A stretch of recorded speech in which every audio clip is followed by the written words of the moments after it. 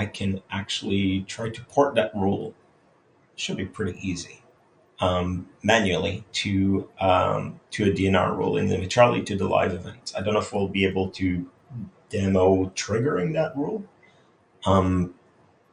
but at least we can do something close to that. So I copied it. I'm just going to go here.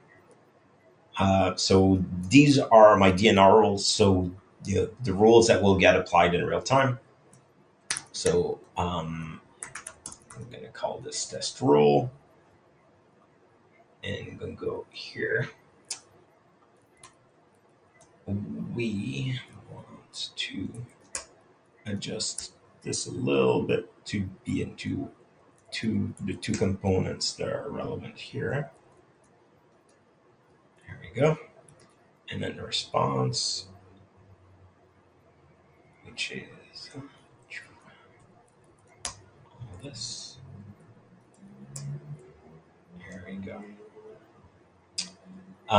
So the response we will leave as is. It's pretty straightforward.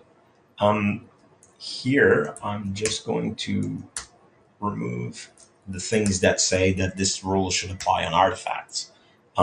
Instead, I want it to apply to, I could specify EDR. It's the default is through the EDR. And the slight difference is that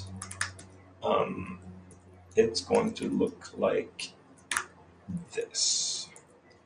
So that's the prefix of so that's the path within the event, and you'll see exactly what that looks like.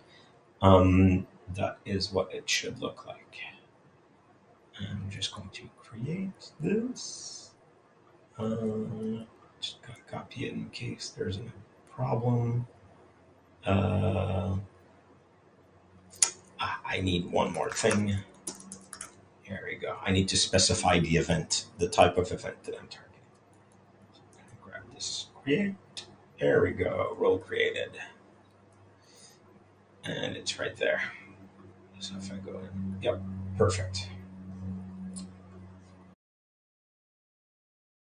I just wanted to show, like, help visualize a little bit for you. So,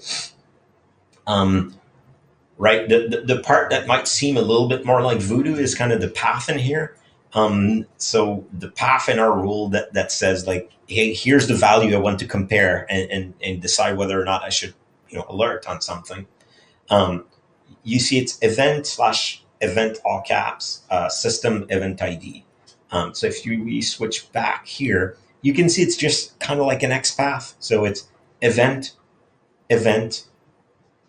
system, event ID. So it's just, it's like a path on the directory where I'm just saying, here's, in the JSON where you want to go and find the value you're interested in. So it's really straightforward. It'll take you a couple minutes to grok it, and then you're good to go.